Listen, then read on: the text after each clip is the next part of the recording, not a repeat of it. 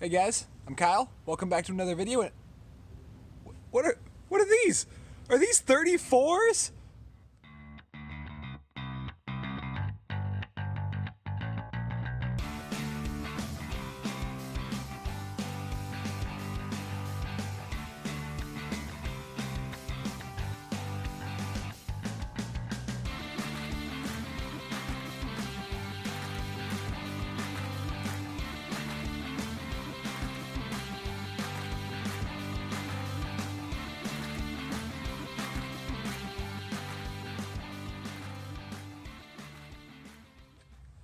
Alright guys, over this last summer we had a lot of great off-roading trips with the truck.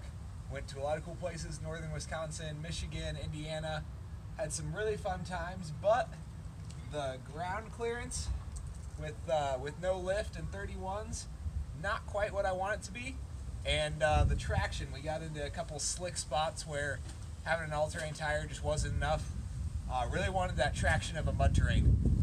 So I decided to make the switch. And let me show you what we're going to try to stuff into these wheel wells here.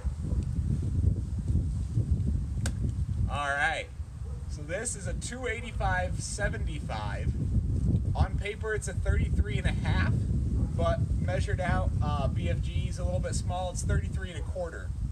So this is what we're going to try to fit in this wheel well. Let you know how that works out.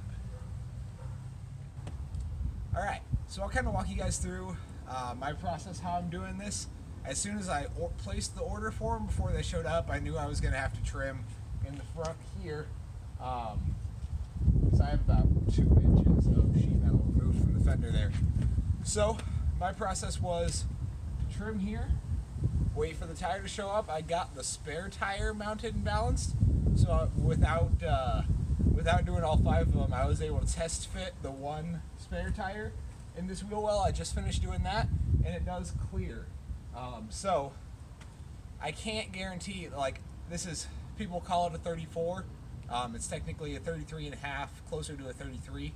But the 285/70 is shy of a 33, and that's what people call 33. So, I mean, it doesn't really matter that much. But if you're trying to clear this same size, this 285/75, I can't guarantee any tire other than the KM3. The tread width on this, I actually measured it, is only like 9 inches. Not even that, like 8.5. So even though it's an 11.5 inch wide tire, a lot of that width is outside of the tread width here, and that helps a lot for clearance. I'm also running the stock tires or the stock wheels with no spacers.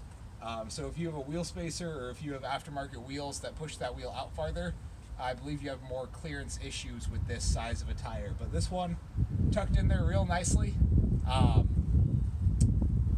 So on the other side, I'm not going to do a full how to cut your fenders. 420 Motors made a great video on that, and that's exactly what I watched on how to do mine.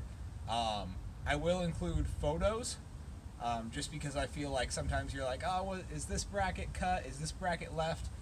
There's some stuff behind.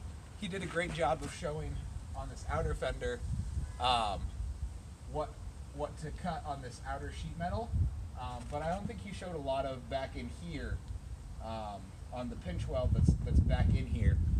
So I'll show pictures of everything that I cut before and after, what I modify. But if you want a video how-to tutorial, go check out 420 Motors. They made a great video on it.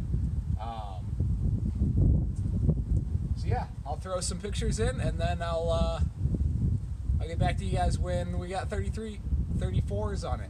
33's or 34's? What do you guys think we should call it? Let me know in the comments.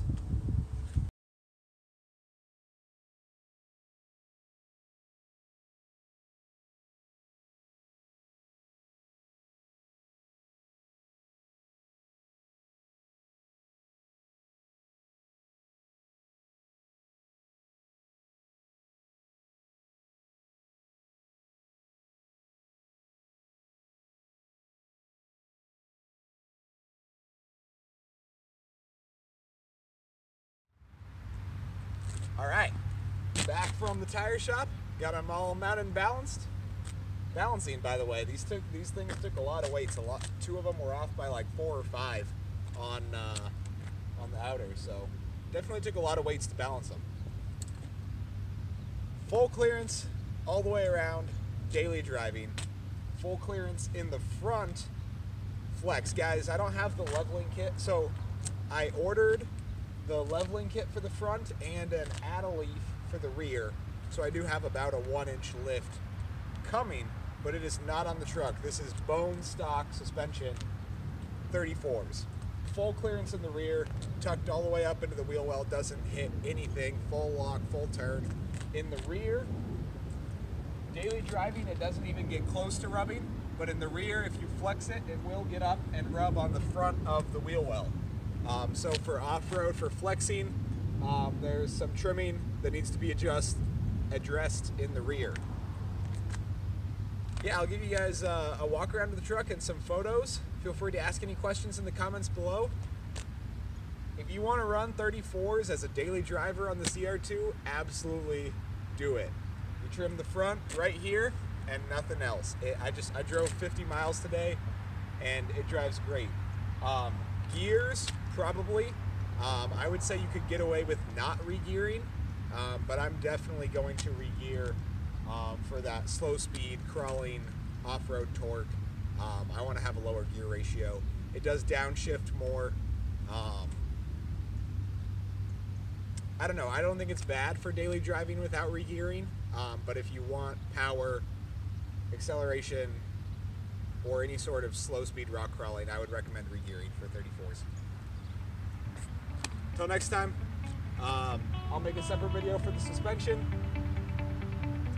And yeah, hope you guys have a good day.